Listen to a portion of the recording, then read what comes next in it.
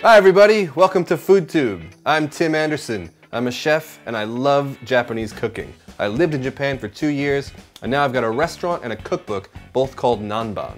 Now I'm going to cook you a dish today from the city where I live. It's Kitakyushu in the southwest of Japan. It's called Yaki Udon. It's essentially a stir-fried noodle dish like yakisoba with lots of crunchy veg, lots of texture, lots of color, great flavorful Japanese ingredients, bit of bacon in there, really satisfying. This recipe will make enough for about 3 servings, or 2 if you're really hungry, and you might get really hungry once you start to smell this. Let's get to it. Now, this is a wok cook dish using very high heat, so you want to make sure that all your ingredients are prepped up and ready to go before you start cooking.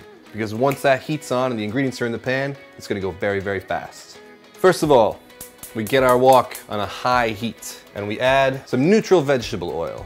Rapeseed oil will do, sunflower oil is fine, anything that's got a high smoke point and a neutral flavor. That's about 1.5 tablespoons, just enough to coat the wok. So the reason we want to get this oil so hot before we start adding anything is because we want the vegetables to fry rather than steam. The vegetables are mostly water, so as soon as they get hot, that water will start to come out.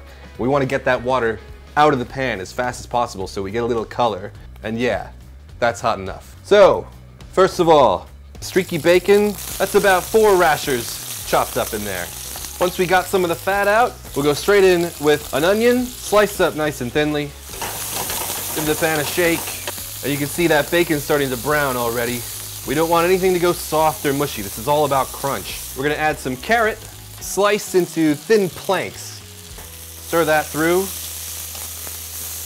So there's a lot of different vegetables going in here, but they all bring something to it. The onion's obviously sweetness and a bit of sharpness.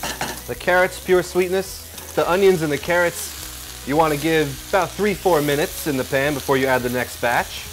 Oh yeah, check that out. Now we're gonna go in with some cabbage, some bean sprouts, and some julienne garlic, 1 clove. All right, get in there, stir it up. Wow. We want to cook this for a good 4 or 5 minutes until this cabbage and the bean sprouts start to lose some of their volume. So the volume has gone down by about 1/3. It's starting to shrink, so it's time to move on to the next step.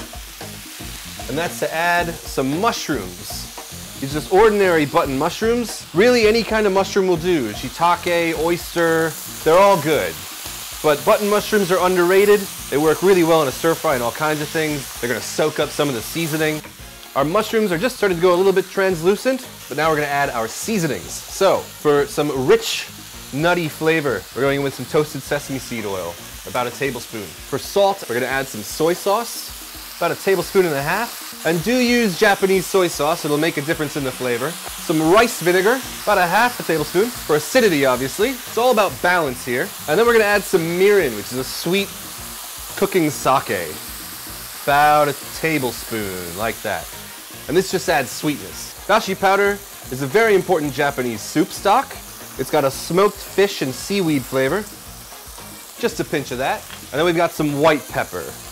Same amount of that. So this is looking nice and saucy now.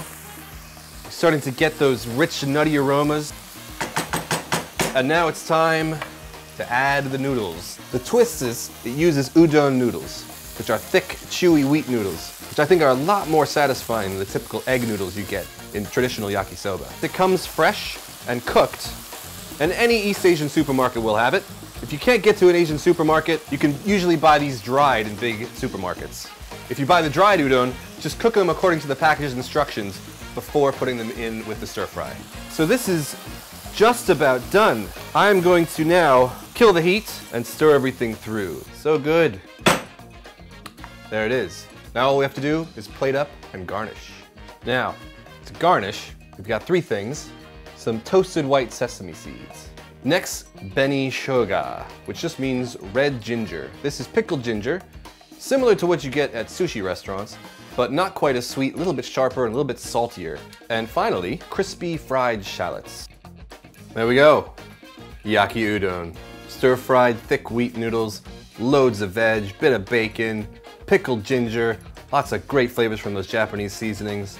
Let's have a taste.